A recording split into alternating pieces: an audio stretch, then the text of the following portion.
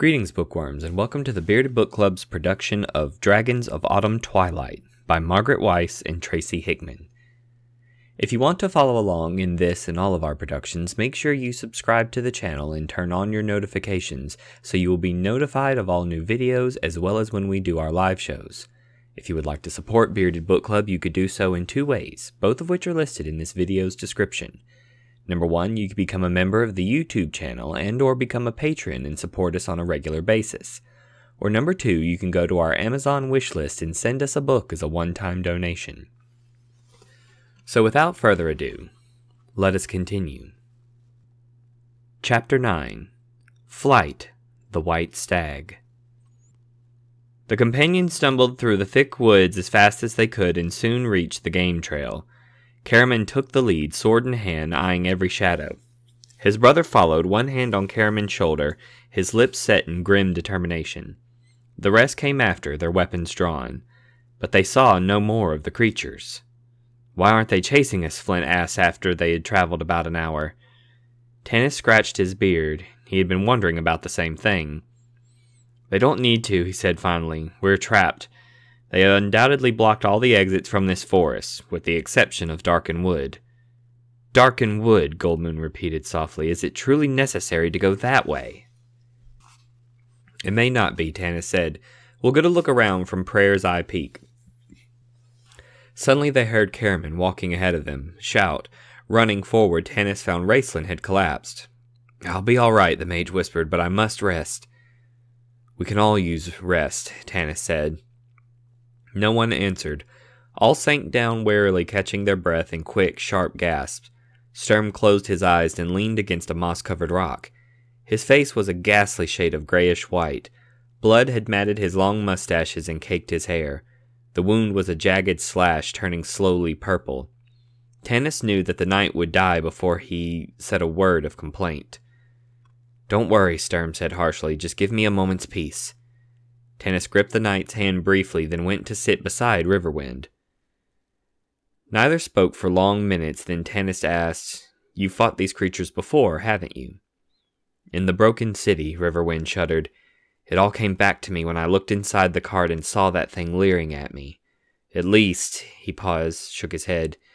Then he gave Tanis a half-smile. "At least I know now that I'm not going insane. Those horrible creatures really do exist. I had wondered sometimes." "I can imagine," Tanis murmured.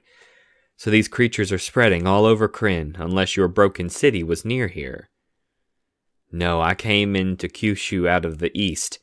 It was far from Solace, beyond the plains of my homeland." "What do you suppose these creatures meant saying they had tracked you to our village?" Goldmoon asked slowly, laying her cheek on his leather tunic sleeve, slipping her hand around his arm. "Don't worry," Riverwind said, taking her hand in his. "The warriors there would deal with them." "Riverwind, do you remember what you were going to say?" she prompted. "Yes, you are right," Riverwind replied, stroking her silver-gold hair. He looked at Tanis and smiled. For an instant, the expressionless mask was gone, and Tanis saw warmth deep within the man's brown eyes. I give my thanks to you, half-elven, and to all of you." His glance flickered over everyone. "You have saved our lives more than once, and I have been ungrateful, but—" He paused. "It's all so strange." "It's going to get stranger." Raceland's voice was ominous. The companions were drawing near Prayer's Eye Peak. They had been able to see it from the road, rising above the forest. Its split peak looked like two hands pressed together in prayer, thus the name. The rain had stopped. The woods were deathly quiet. The companions began to think that the forest animals and birds had vanished from the land, leaving an eerie, empty silence behind. All of them felt uneasy, except perhaps Tasselhoff, and kept peering over their shoulders or drawing their swords at shadows. Sturm insisted on walking near guard, but he began lagging behind as the pain in his head increased. He was becoming dizzy and nauseated. Soon he lost all conception of where he was and what he was doing. He knew only that he must keep walking, placing one foot in front of the other, moving forward like one of Taz's automatons. How did Taz's story go? Sturm tried to remember it through a haze of pain. These automatons served a wizard who had summoned a demon to carry the kender away. It was nonsense, like all the kender stories. Sturm put one foot in front of the other. Nonsense. Like the old man's stories, the old man in the inn. Stories of the white stag and ancient gods, paladines, stories of Huma. Sturm clasped his hands on his throbbing temples, as if he could hold his splitting head together. Huma. As a boy, Sturm had fed on stories of Huma. His mother, daughter of a knight of Solamnia, married to a knight, had known no other stories to tell her son. Sturm's thoughts turned to his mother, his pain making him think of her tender ministrations when he was sick or hurt. Sturm's father had sent his wife and their son into exile because the boy, his only heir, was a target for those who would see the knights of Solamnia banished forever from the face of Krynn. Sturm and his mother took refuge and solace. Sturm made friends readily, particularly with one other boy, Karaman, who shared his interest in all things military. But Sturm's proud mother considered the people beneath her, and so when the fever consumed her, she had died alone except for her teenage son.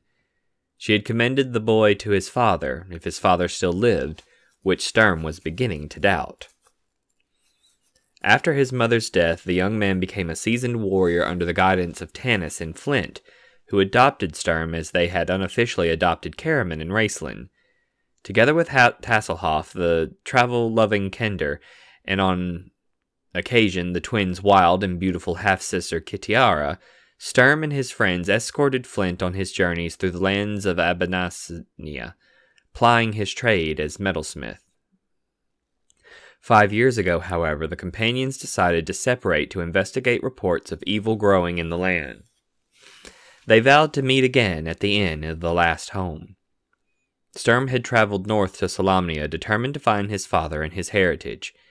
He found nothing and only narrowly escaped with his life and his father's sword and armor. The journey to his homeland was a harrowing experience. Sturm had known the knights were reviled, but he had been shocked to realize just how deep the bitterness against them ran. Huma, Lightbringer, Knight of Solamnia, had driven back the darkness years ago during the Age of Dreams, and thus began the Age of Might. Then came the Cataclysm, when the gods abandoned man according to the popular belief. The people had turned to the knights for help, as they had turned to Huma in the past, but Huma was long dead. The knights could only watch helplessly as terror rained down from heaven and Krynn was smote asunder. The people had cried to the knights, but they could do nothing, and the people had never forgiven them. Standing in front of his family's ruined castle, Sturm vowed that he would restore the honor of the knights of Solamnia, if it meant that he must sacrifice his life in the attempt. But how could he do that fighting a bunch of clerics? He wondered bitterly, the trail dimming before his eyes. He stumbled, caught himself quickly. Huma had fought dragons. Give me dragons, Sturm dreamed. He lifted his eyes. The leaves blurred into a golden mist, and he knew he was going to faint. Then he blinked. Everything came sharply into focus. Before him rose Prayer's Eye Peak. He and his companions had arrived at the foot of the old glacial mountain. He could see trails twisting and winding up the wooden slope. Trails used by Solace residents to reach picnic spots on the eastern side of the peak. Next to one of the well-worn paths stood a white stag. Sturm stared. The stag was the most magnificent animal the knight had ever seen. It was huge, standing several hands taller than any other stag the knight had hunted. It held its head proudly, its splendid rack gleaming like a crown. Its eyes were deep brown against its pure white fur, and it gazed at the knight intently, as if it knew him. Then, with a slight shake of its head, the stag bounded away to the southwest. "Stop!" the knight called out hoarsely. The others whirled around in alarm, drawing weapons. Tanis came running back to him. "What is it, Sturm?" The knight involuntarily put his hand to his aching head. "I'm sorry, Sturm," Tanis said. "I didn't realize you were sick as this. We can rest. We're at the foot of Prayer's Eye Peak. I'm going to climb the mountain and see—" "No, look!" The knight gripped Tanis' shoulder and turned him around. He pointed. "See it? The white stag." "The white stag?" Tanis stared in the direction the knight indicated. "Where? I don't—" "There," Sturm said softly. He took a few steps forward toward the animal who had stopped and seemed to be waiting for him. The stag nodded its great head. It darted away again just a few steps, then turned to face the knight once more. "He wants us to follow him," Sturm gasped. "Like Huma." The others had gathered around the knight now, regarding him with expressions that ranged from deeply concerned to obviously skeptical. "I see no stag of any color," Riverwind said, his dark eyes scanning the forest. "Head wound," Karaman nodded like a charlatan cleric. "Come on, Sturm, lie down and rest while—" "You great blithering idiot," the knight snarled at Karaman. "With your brains in your stomach, it is just as well you do not see the stag. You would probably shoot it and cook it. I tell you this, we must follow it." "The madness of the head wound," Riverwind whispered to Tanis. "I have seen it often." "I'm not sure," Tanis said. He was silent for a few moments. When he spoke, it was with obvious reluctance. "Though I have not seen the white stag myself, I have been with one who has, and I have followed it, like in the old man's story." His hand absently fingered the ring of twisting ivy leaves that he wore on his left hand. His thoughts with the golden-haired elf maiden who wept when he left Qualinesti. "You're suggesting we follow an animal we can't even see?" Karaman said, his jaw going slack. "It would not be the strangest thing we have done," Raceland commented sarcastically in his whispering voice. "Though remember, it was the old man who told the tale of the white stag, and the old man who got us into this." "It was our choice got us into this," Tanis snapped. "We could have turned the staff over to the High Theocrat and talked our way out of the predicament. We've talked our way out of worse. I say we follow Sturm. He has been chosen, apparently, just as Riverwind was chosen to receive the staff." "But it's not even leading us in the right direction," Karaman argued. "You know as well as I do that no trails through the western part of the woods. No one ever goes there." "All the better," Goldmoon said suddenly. "Tanis said those creatures might have the paths blocked. Maybe this is a way out. I say we follow the knight." She turned and started off with Sturm, not even glancing back at the others, obviously accustomed to being obeyed. Riverwind shrugged and shook his head, scowling darkly, but he walked after Goldmoon and the others followed. The knight left the well-trodden path of Prayer's Eye Peak behind, moving in a southwesternly direction up the slope. At first it appeared Karaman was right. There were no trails. Sturm was crashing through the brush like a madman. Then suddenly a smooth, wide trail opened up ahead of them. Tanis stared at it in amazement. "What or who cleared this trail?" he asked Riverwind, who was also examining it with a puzzled expression. "I don't know," the plainsman said. "It's old. That felled tree has lain there long enough to sink over halfway into the dirt, and it's covered with moss and vines. But there's no tracks, other than Sturm's. There's no sign of anyone or any animal passing through here. Yet why isn't it overgrown?" Tanis couldn't answer, and he couldn't take time to think about it.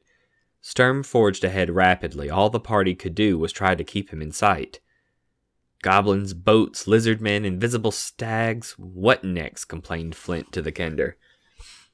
"I wish I could see the stag," Taz said wistfully. "Get hit on the head," the dwarf snorted. "Although with you, we probably couldn't tell the difference." The companions followed Sturm, who was climbing with a wild kind of elation, his pain and wound forgotten. Tanis had difficulty catching up with the knight. When he did, he was alarmed at the feverish gleam in Sturm's eye, but the knight was obviously being guided by something. The trail led them up the slope to Prayer's Eye Peak. Tanis saw that it was taking them to the gap between the hands of stone, a gap that's as far as he knew no one had ever entered before. "Wait a moment," he gasped, running to catch up with Sturm. It was nearly midday, he guessed, though the sun was still hidden by jagged gray clouds. "Let's rest. I'm going to take a look at the land from over there." He pointed to a rock ledge that jutted out from the side of the peak. "Rest," repeated Sturm vaguely, stopping and catching his breath. He stared ahead for a moment, then turned to Tanis. "Yes, we'll rest." His eyes gleamed brightly. "Are you all right?" "Fine," Sturm said absently and paced around the grass, gently stroking and smoothing his mustaches. Tanis looked at him a moment, irresolute, then went back to the others who were just coming over the crest of a small rise. "We're going to rest here," the half-elf said. Raceland breathed a sigh of relief and sank down in the wet leaves. I'm going to have a look north, see what's moving back on the road to Haven, Tanis added. I'll come with you, Riverwind offered. Tanis nodded and the two left the path, heading for the rock ledge. Tanis glanced at the tall warrior as they walked together. He was beginning to feel comfortable with the stern, serious plainsman. A deeply private person himself, Riverwind respected the privacy of others and would never think of probing the boundaries Tanis set around his soul. This was as relaxing to the half-elf as a night's unbroken sleep. He knew that his friends, simply because they were his friends and had known him for years, were speculating on his relationship with Kitiara. Why had he chosen to break it off so abruptly 5 years ago? And why, then, his obvious disappointment when she failed to join them? Riverwind, of course, knew nothing about Kitiara, but Tanis had the feeling that if he did, he would be all the same to the plainsman. It was Tanis's business, not his. When they were within sight of the Haven Road, they crawled the last few feet, inching their way along the wet rock until they came to the rim of the ledge. Tanis looked below to the east, could see the old picnic paths disappearing around the side of the mountain. Riverwind pointed, and Tanis realized there were creatures moving along the picnic trails. That explained the uncanny hush in the forest. Tanis pressed his lips together grimly. The creatures must be waiting to ambush them. Sturm and his white stag had probably saved their lives, but it wouldn't take the creatures long to find this new trail. Tanis glanced below him and blinked. There was no trail. There was nothing but thick, impenetrable forest. The trail had closed behind them. I must be imagining things, he thought, and he turned his eyes back to Haven Road and the many creatures moving along it. It hadn't taken them long to get organized, he thought.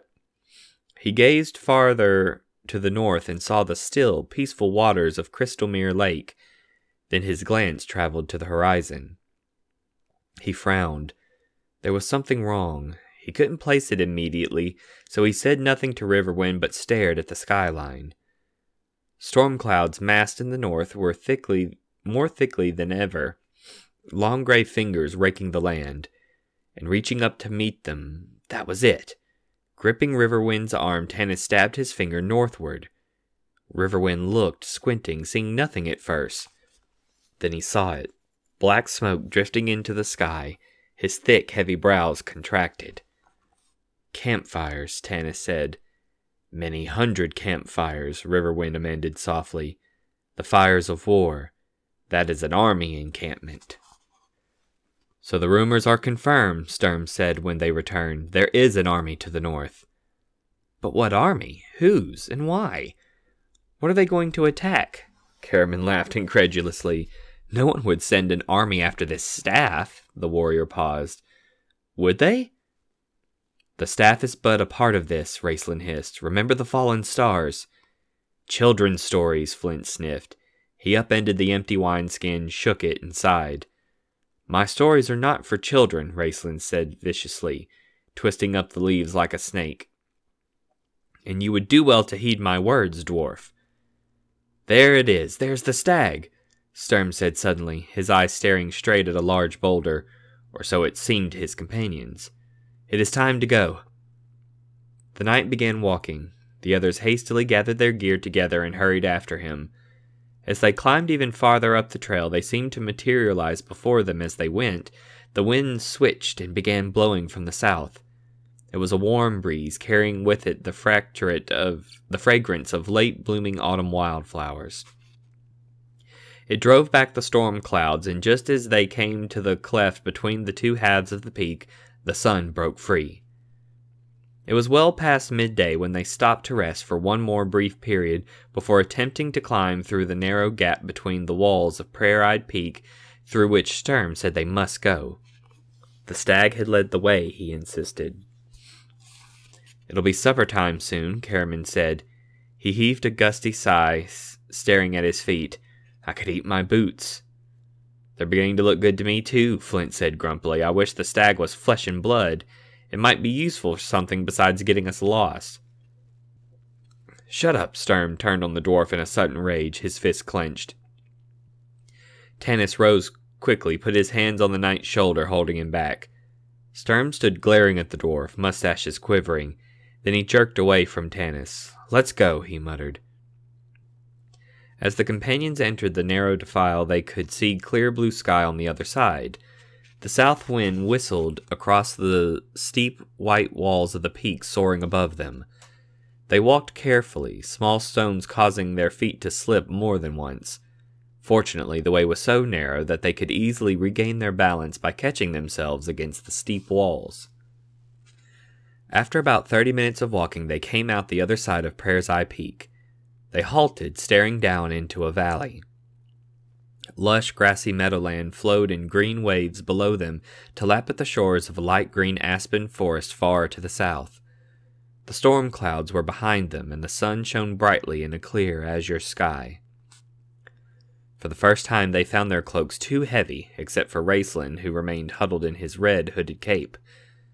Flint had spent the morning complaining about the rain, and now started in on the sunshine. It was too bright, glaring into his eyes. It was too hot, beating down on his helm. "I say we throw the dwarf off the mountain," growled Caramon to Tanis. Tanis grinned. "He'll rattle all the way down and give away our position." "Who's down there to hear him?" Caramon said, gesturing toward the valley with his broad hand. "I bet we're the first living beings to set eyes on this valley." "First living beings," Raistlin breathed. "You are right there, my brother, for you look on Darken Wood." No one spoke. Riverwind shifted uncomfortably. Goldmoon crept over to stand beside him, staring down into the green trees, her eyes wide. Flint cleared his throat and fell silent, stroking his long beard. Sturm regarded the forest calmly. So did Tasselhoff. "It doesn't look bad at all," the Kender said cheerfully. Sitting cross-legged on the ground, a sheaf of parchment spread out on his knees, he was drawing the map with a bit of charcoal, attempting to trace their way up Prayer's Eye Peak. "Looks are as deceptive as light-fingered Kender," Raistlin whispered harshly. Tasselhoff frowned, started to retort, then caught Tanis's eye and went back to his drawing. Tanis walked over to Sturm. The knight stood out on a ledge, the south wind blowing back his long hair and whipping his frayed cape about him. "Sturm, where is the stag? Do you see it now?" "Yes," Sturm answered. He pointed downward. "It walked across the meadow. I can see its trail in the tall grass. It has gone into the aspens there." "Gone into Darken Wood," Tanis murmured. "Who says that is Darken Wood?" Sturm turned his face to Tanis. "Raistlin." "Ah!" "He is Magi," Tanis said. "He is crazed," Sturm replied. Then he shrugged. "But stay here rooted on the side of the peak if you like, Tanis. I will follow the stag, as did Huma, even if it leads me into Darken Wood." Wrapping his cloak around him, Sturm climbed down the ledge and began to walk along a winding trail that led down the mountainside. Tanis returned to the others. "The stag's leading him on a straight path right into the forest," he said. "How certain are you that this forest is Darken Wood, Raistlin?" "How certain is one of anything, half-elven?" the mage replied. "I am not certain of drawing my next breath. But go ahead, walk into the wood that no living man has ever walked out of. Death is life's one great certainty, Tanis." The half-elf felt a sudden urge to throw Raistlin off the side of the mountain. He stared after Sturm, who was nearly halfway down into the valley. "I'm going with Sturm," he said suddenly, "but I'll be responsible for no one else in this decision. The rest of you may follow as you choose." "I'm coming." Tasselhoff rolled his map up and slipped it into his scroll case. He scrambled to his feet, sliding in the loose rocks. "Ghosts," Flint scowled at Raistlin, snapping his fingers derisively, then stumped over to stand beside the half-elf. Goldmoon followed unhesitatingly, though her face was pale. Riverwind joined the group more slowly, his face thoughtful.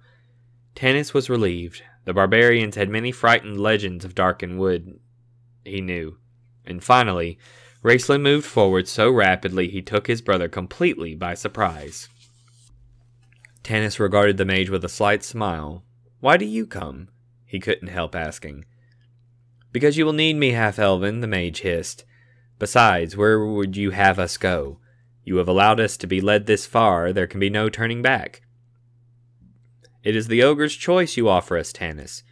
Die fast or die slow." He set off down the side of the peak. "Coming, brother?" The others glanced uneasily at Tanis as the brothers passed. The half-elf felt like a fool. Raceland was right, of course. He'd let this go far beyond his control, then made it seem as if it were their decision, not his, allowing him to go forward with a clear conscience. Angrily, he picked up a rock and hurled it far down the mountainside. Why was it his responsibility in the first place? Why had he gotten involved when all he had wanted was to find Kitiara and tell her his mind was made up? He loved her and wanted her. He could accept her human frailties as he had learned to accept his own. But Kit hadn't come back to him. She had a new lord. Maybe that's why he'd... "Ho, Tanis!" The Kender's voice floated up to him. "I'm coming," he muttered. The sun was just beginning to dip into the west when the companions reached the edge of the forest. Tanis figured they had at least 3 or 4 hours of daylight left. If the stag continued to lead them on smooth, clear trails, they might be able to get through this forest before darkness fell. Sturm waited for them beneath the aspens, resting comfortably in the leafy green shade. The companions left the meadow slowly, none of them in any hurry to enter the woods. "The stag entered here," Sturm said, rising to his feet and pointing into the tall grass. Tanis saw no tracks. He took a drink of water from his nearly empty water skin and stared into the forest. As Tasselhoff had said, the wood did not seem sinister. In fact, it looked cool and inviting after the harsh brilliance of the autumn sunshine. "Maybe there'll be some game in here," Karaman said, rocking back on his heels. "Not stags, of course," he added hastily. "Rabbits, maybe." "Shoot nothing, eat nothing, drink nothing in darkened wood," Raceland whispered. Tanis looked at the mage, whose hourglass eyes were dilated. The metallic skin shone a ghastly color in the strong sunlight. Raceland leaned upon his staff, shivering as if from a chill. "Children's stories," Flint muttered, but the dwarf's voice lacked conviction.